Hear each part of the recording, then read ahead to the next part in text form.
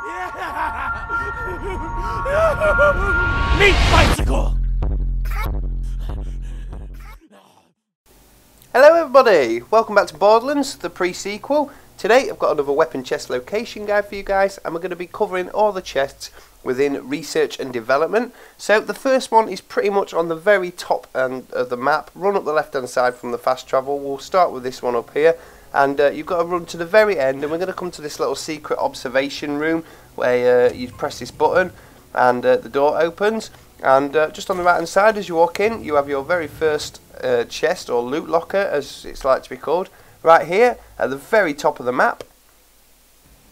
Next we are inside the part of the building. As you're running down that hill from where we've just been, come in and you'll see that there's a couple of loot lockers that can't be opened, but if you head straight into robotics, as it says just on the left hand side, is your first loot locker in this area. That's on the right hand side as you first come into this main area from the stalker area, and then bang opposite that, this is where you the aquarium is, where you've got to drain, right in front of you now. And again in this room there is another little loot locker just here, so there it is, and like I said, it's right next to the aquarium. So from there you're going to turn right and then straight into the left and come into this big open area here, the aquatic life stabilization area as it's called, and just run straight down and head to the left hand side. Follow it all the way around, come back up towards yourself, and then you're just going to turn right and head into this little room on the right here. There is another loot locker just on this side. Plenty of loot lockers in this map as well. There's not a great deal of chests, but plenty of these little loot lockers. So there it is on the map. After that you're going to turn around and head straight right up to the very top, and just keep following it all the way around like you had to do in the main mission, and jump over this barrier here, come up this ramp, and on the left hand side there is another loot locker just sat right here. Once again there it is on the map,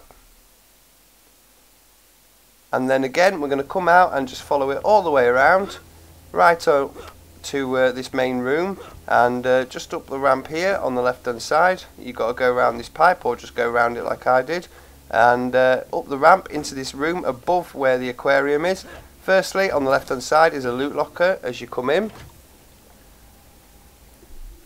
There it is on the map for you guys, and then after that you're just going to come out and run straight behind yourself, and right behind you just here is a red chest sat right here, and this is mainly the main area where you can get everything, but there is more towards down near the X-Stalker, so we're going to head to that area now.